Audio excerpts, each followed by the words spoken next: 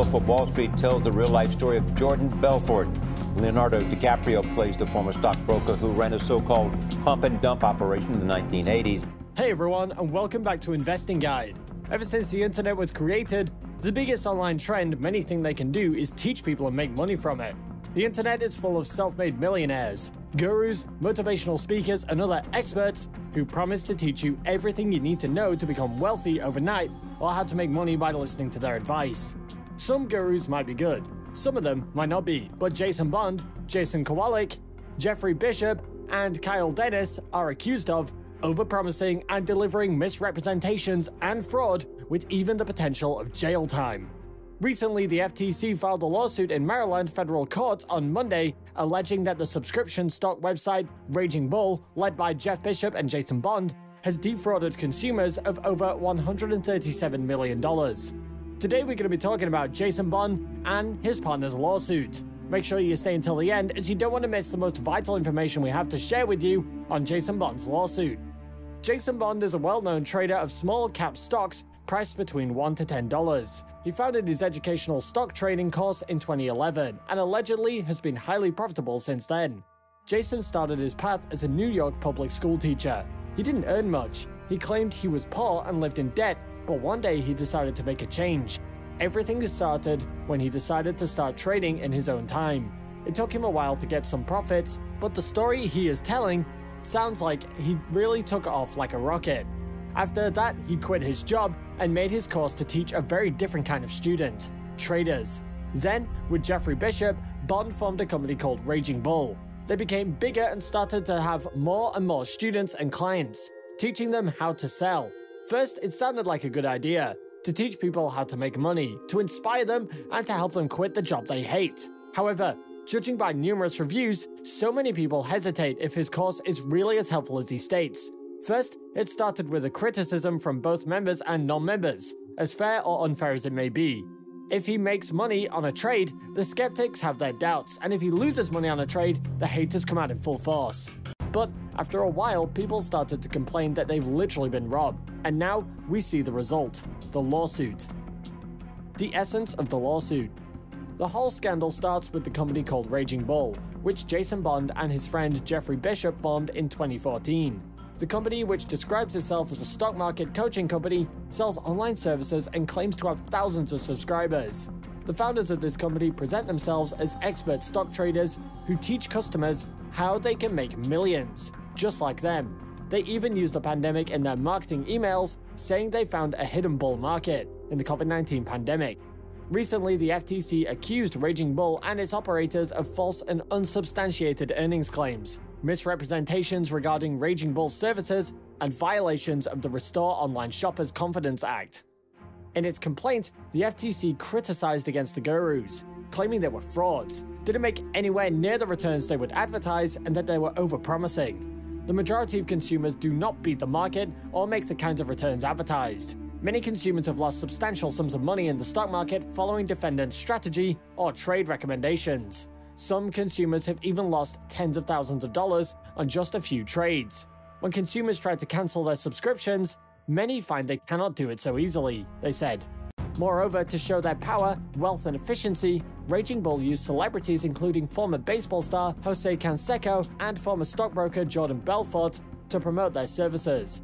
Belfort was the inspiration for Martin Scorsetti's 2013 movie The Wolf of Wall Street. To inspire as many people as possible, as for Bishop's services call him a genius trader who has made millions in the stock market.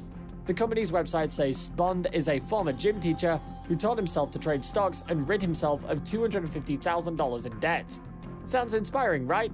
Some people are thinking, if the teacher could get rid of $250,000 in debt and become rich, why can't I? The story makes people think everything is possible. All you need is to buy Bishop's course and you will become filthy rich. This is the example of the story which was made only to attract as many people as possible and also get their money. There is also information that in 2017, RagingBull paid a third-party promoter to stage an event at the Harvard Faculty Club using a fake Harvard insignia. However, they emailed subscribers that Bond was invited to speak at Harvard Business School and posted videos of the speech, and of course, the school never invited him. RagingBull's image is built around the supposed trading success of its founders, Bishop and Bond. They go out of their way to falsely create larger-than-life personas as highly sought-after trading geniuses who are living the high life off of their trading prowess, FTC lawyers wrote. The company doesn't hesitate to spend money on marketing, and one of the company's ads says, "The company's courses are simple and practical to give amateur traders strategies that Jeff and Jason and the other professional traders on the RagingBull team have learned over the last 20 years of trading, and teaching tens of thousands of clients across the globe to become empowered traders on their own." Through a hands-on platform of education and coaching, one of RagingBull's most successful traders has turned $15,000 into over $10 million in profits in just 5 years. Get a load of that. There are hundreds of complaints from people who subscribe to this course that they can't cancel their subscriptions, and the company keeps on withdrawing payments for months and years, even after people didn't want to pay for it anymore. Many consumers have had their refund requests denied and had trouble canceling their online services. Moreover, bank records show the company is cheating consumers, many of whom are retirees or immigrants, out of millions of dollars each month. In general, the essence of the claim is that the federal regulators have accused the company of defrauding consumers out of more than $137 million. The regulator also noted that the gurus sustained substantial and persistent losses from their own trading. Income is primarily derived from subscription fees consumers pay to RagingBull, and not from stock and options trading.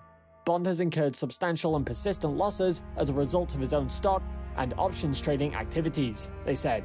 However, by lying to their clients, the company made a fortune for Bond and Bishop, which is the biggest scam ever.